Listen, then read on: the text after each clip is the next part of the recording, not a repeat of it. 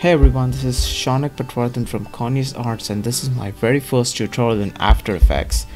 Actually, this is my very first tutorial ever, so you'll need to bear with me on this one. I'll be showing you how to create a nifty little effect that has helped me a lot in the past, and I hope you find it useful as well. So here goes. I'll be teaching you how to create a dynamic text box that changes with the text content every time you replace or edit the text. So let's get started. Once you're in After Effects, go to File and New Project. I already have a new project, so nothing happens there. Go to Composition, New Comp, Full HD, 30 FPS is fine.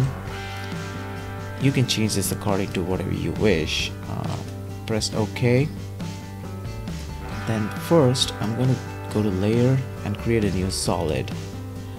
Black solid's fine. Press OK. Once you have the solid, select it and go to Effect, Generate, Gradient Ramp. This is not really a part of the tutorial, like it's not a part of the effect that I'm going to create, but I'm just going to create this so that it looks good. Okay, so you can move these handles to change the kind of ramp you need. I'm just going to change the move the upper handle to the center and the lower a bit to the corner of it, and change this to a radial ramp. Lower white is fine. Upper color, I'm just going to change it to complete white. Lower color, a bit of gray, just so that you get this nice little vignette effect. And if you press this area under this lock icon, you can lock the layer, because I don't need it. I don't need to move, edit, or do anything with it. Then after that, go to your text tool and type in something. I'm just going to type in Cauneaus Arts for now, and you can center it to the frame. Once you're done with this, go to Effect, Channel, and click on Set Channels. Now set alpha to source force to full. And that's it. That's the tutorial. Just kidding. Okay, so while this does look like something that we would want, we don't have any control over it. Basically, the background color can't be changed, and this box is almost touching the this box is actually touching the sides of this text, and it doesn't really look the way I need it to. So let's go to Effect,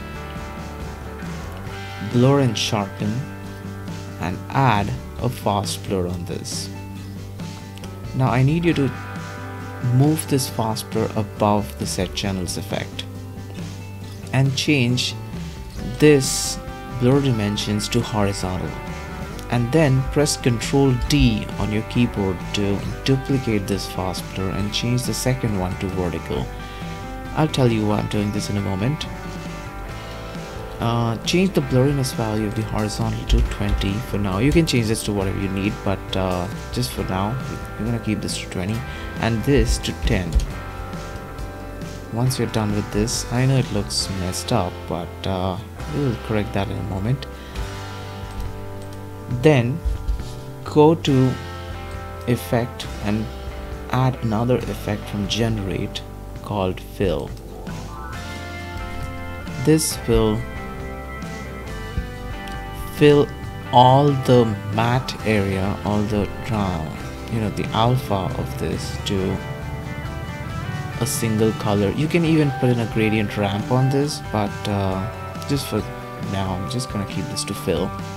And this is actually your background of your text. You can change this to anything you want. I'm just gonna change this to black for now.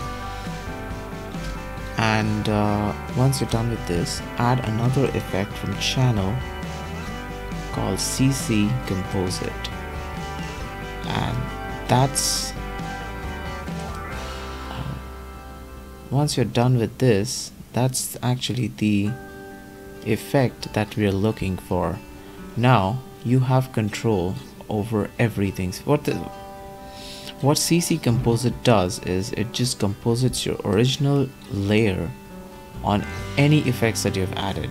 Okay, this is the end of the tutorial, but I'll show you why I did all this.